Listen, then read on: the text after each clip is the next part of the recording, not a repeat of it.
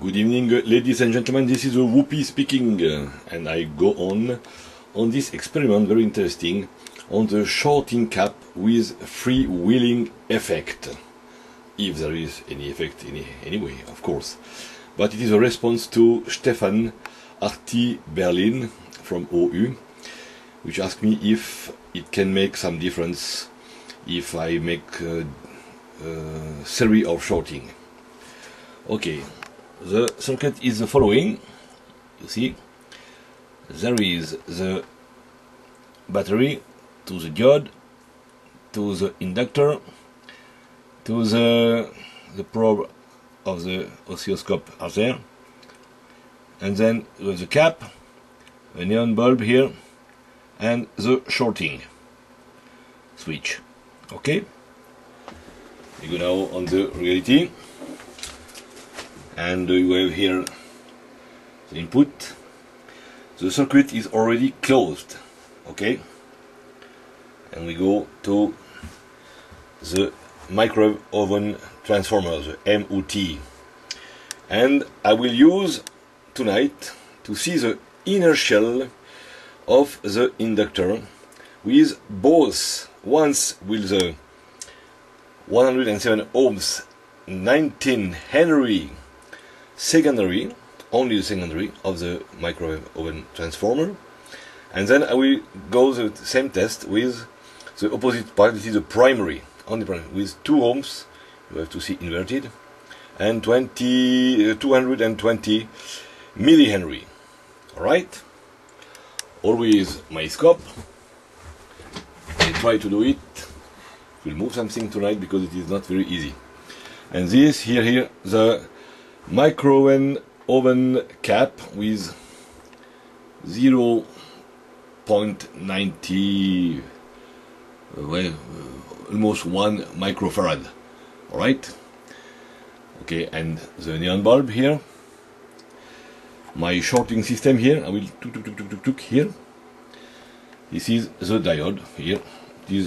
I tested this one. It is BAT43, which is very good for the low voltage, but for high voltage as tonight, I prefer this BYV26D. Right? Now the plus is coming here, positive, and the circuit is already working. And as you see on my power supply, there is no amperage now, as the circuit and the cap is full. No consumption, or no seeable consumption. Alright, now we go with the 107 ohms and 19 Henry. When I will short here, you will see first the inertial of the inductor. So I short now, tuck, you see it goes up very slowly to 35 milliamps.